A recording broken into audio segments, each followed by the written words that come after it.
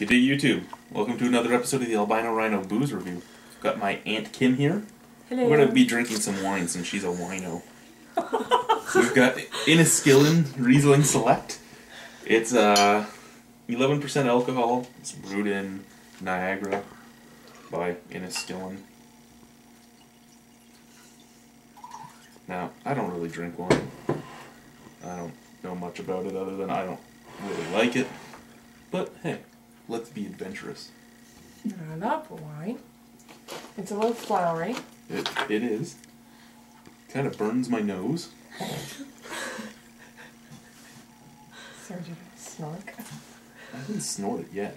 I said I snort. Can I taste now?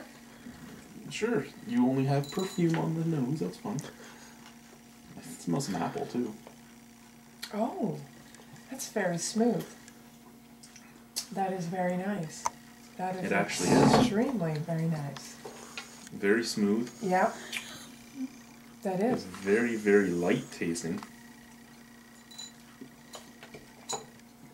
I can taste apple, almost like an apple cider. Yeah, it's very fruity. As soon as it gets in your mouth, it bursts of fruit. Very nice. It's kind of dry. It's not really all that sweet.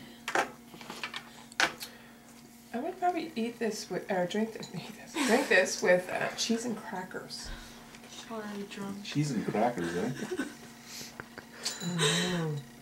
You know what, guys? I don't like wine, so I'm not going to talk much about it, about the taste and the flavors and all that, but I actually would drink this.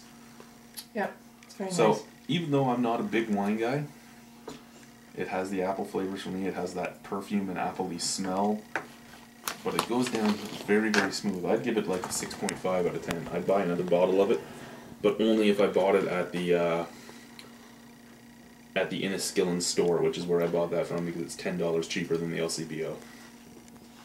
Yeah, I would buy it again.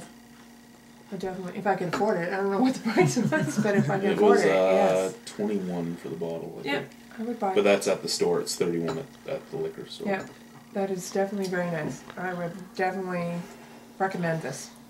There you go. So, we both like it. Cheers. Have yourselves a good night. Good booze drinking to you. Bye.